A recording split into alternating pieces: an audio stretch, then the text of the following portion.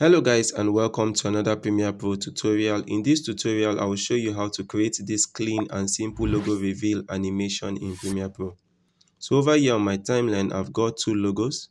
To begin, I'm going to create a color matte. So I'll come over to this new item over here and select color matte and hit OK. And now I want to give it a color. So I'm going to use my color picker to choose a color from my logo over here. And then I'm going to select a color very close to white and hit OK. Now I'm going to find this color matte in my project panel over here, so I'll drag it onto my timeline. So to stylize this color matte over here, I'm going to move over to my Lumetri color tab over here and scroll down to my vignette tool, not too much, just something very subtle, and move back to editing.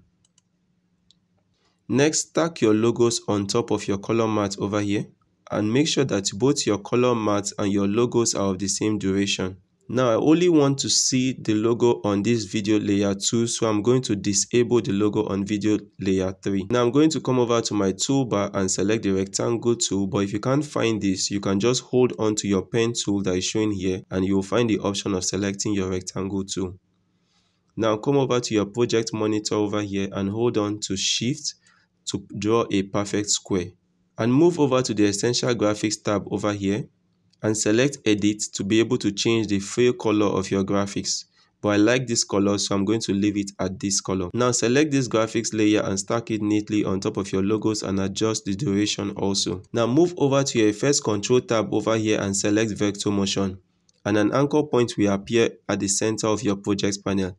Now move this anchor point exactly to the center of your graphics over here. And now we can start animating the shapes by enabling keyframes in the Effects Control panel. So first of all, I'm going to select keyframes for position. And then I'm also going to deselect uniform scale over here and add keyframes for scale height and scale width. And this will create our first set of keyframes. And now we can move this first set of keyframes somewhere here and move over to the beginning and drag this square out of our project panel till a point where it's no longer visible. This gives us this simple animation moving the square into the frame. The next adjustment is for scale height. So I'm going to move over somewhere a little bit close to these keyframes over here. And I'm going to adjust the height of this square until it is bigger than the height of this logo over here. I'll also adjust the width to make it slimmer. Okay, that looks fine. Let's now move a few frames forward and copy the keyframe for our position over here and paste it over here. The next thing you do is to move a few frames forward and change the position of this line to the left of the logo, and this will create another keyframe over here. So move forward a little bit and copy this keyframe and paste it over here. Again, move forward a little bit and copy the third keyframe and paste it. So all these copy and paste actions makes the line move from left to right and then back again like this. So move back to the last position over here and then create a new keyframe for the value of scale height and scale width. Then move a few frames forward and create new values for the original scale height and scale width of 100. That's a perfect square. Now move a few frames forward and change them both to 0. So let's take a look at what we have created now.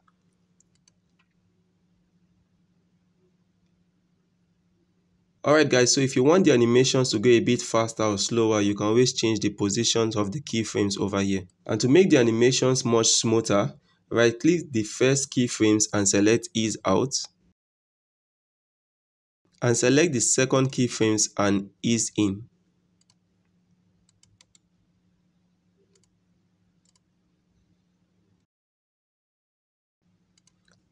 And lastly, for the middle keyframes, you can select Bezier.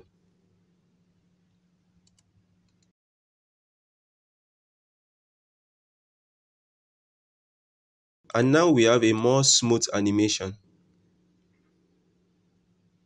In the next step, we are going to reveal and hide the logos. So we are going to start with this logo in our video track tool, which is still visible. I will select the layer on the timeline, and then I'm going to select the pen tool under my opacity to draw a mask in the project panel. But to do this, I'm going to move over to the point where this line is visible here, and then I can start from this point to draw a mask. So basically, it doesn't need to be a special mask, just make sure that the logo is being concealed. So over here in my effects panel, I'm going to select inverted to conceal this logo, and then I'm going to add keyframes to my mask part. I'm going to select this mask once more, and then I'm going to move one frame on my timeline and move this mask with this line. Move another frame and move this mask. I'm going to keep repeating this.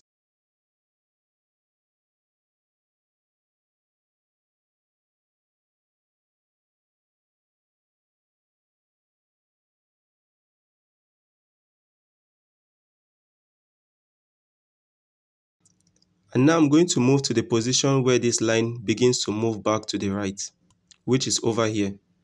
So I'll follow it back again.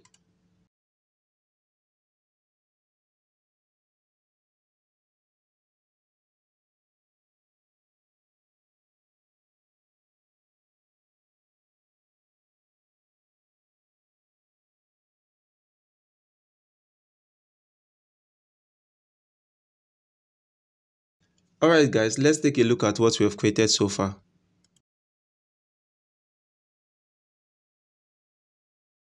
That looks very nice. Next, we move over to the next logo, which is on layer 3, which we need to enable first.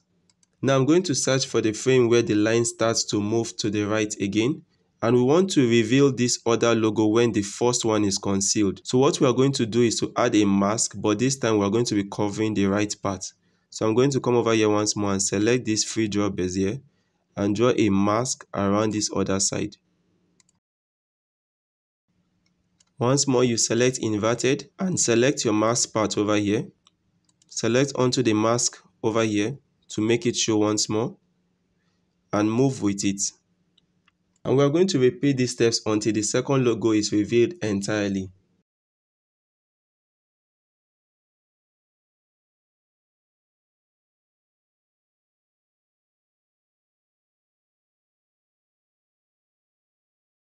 Let's take a look at the final results.